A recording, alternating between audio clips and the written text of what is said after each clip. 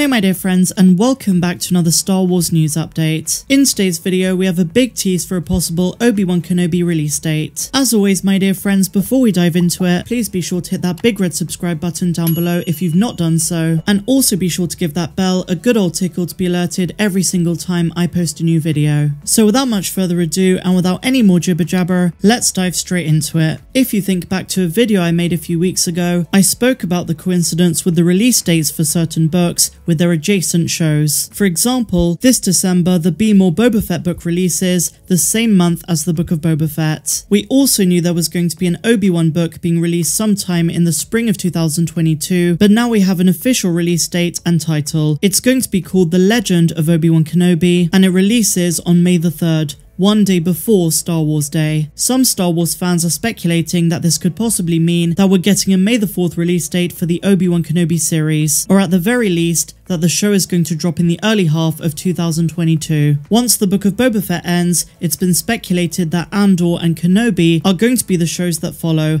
Andor first and then Obi-Wan, but we don't know for certain, and for all we know, they might release the Bad Batch Season 2 first. But the release date of this book does seem to hint at a possible May the 4th release for Obi-Wan Kenobi. Now when it comes to this book, it doesn't have a cover yet, but it is going to be a little golden book, making it primarily for younger fans, but plenty of adults also enjoy this simplified format too. The synopsis is as follows. The legend of Jedi Knight Obi-Wan Kenobi is retold in this Star Wars little golden book. A hero of the Clone Wars and the Rebellion, Obi-Wan battled Sith Lords Darth Maul and Darth Vader, helped destroy the Empire's Death Star, and guided Luke Skywalker in his quest to restore peace to the galaxy and balance to the Force. I really can't wait for the Kenobi series to be released. 2022 is poised to be one of the biggest years for this franchise, and it all starts at the end of this year with the Book of Boba Fett on December the 29th. Now with the Kenobi series, I really love that we're going in blind. Same thing for the Book of Boba. We've had a few character rumours, a couple of scene details,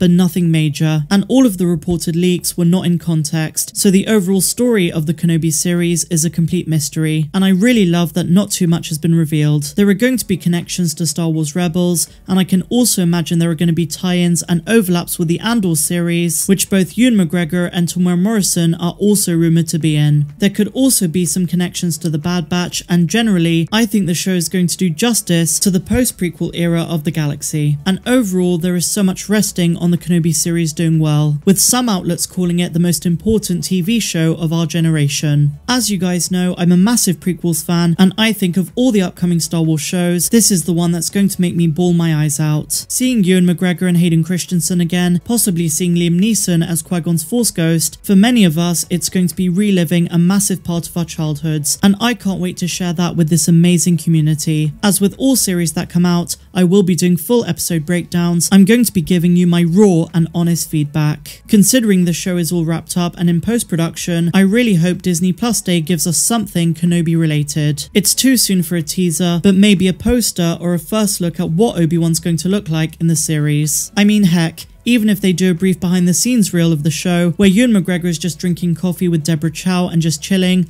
anything will do. I just want some kind of glimpse. I've never been this excited for a series, and I think we all have that one show that we're most looking forward to. Now, on the subject of Obi-Wan Kenobi, someone who's not confirmed for the series that is pretty much a given for the Andor show is Jimmy Smits as Bail Organa. Such an important character for the Rebellion would definitely not be excluded from the Andor series, especially given his role in the prequels and of course in Rogue One, which is later on in the timeline. While I think there's no doubt he's going to appear in Andor, there's also a very good chance we're going to see him in the Kenobi series. The show is set to take us to Alderaan 10 years before it's obliterated, and since we've heard rumours of a young Princess Leia in the show, it's only logical that her adoptive father, Bail Organa, is going to appear. Not only is he a good friend and confidant to Obi-Wan Kenobi, but his role in the Rebellion cannot be understated, especially at this point, 10 years after Revenge of the Sith. Now, even though he's such an obvious character, I think that Lucasfilm omitted him from the original cast announcement to keep him a secret. They might have felt that revealing his name would give too much away about the plot. and for all we know, he might appear as a secret cameo. Now, we could go down the rabbit hole of possible appearances all day long. There are so many possible characters that could appear in Obi-Wan Kenobi, but only so many of them can actually show up. So now, just briefly guys, we're going to talk about the Ahsoka series, because after the monumental news that broke the internet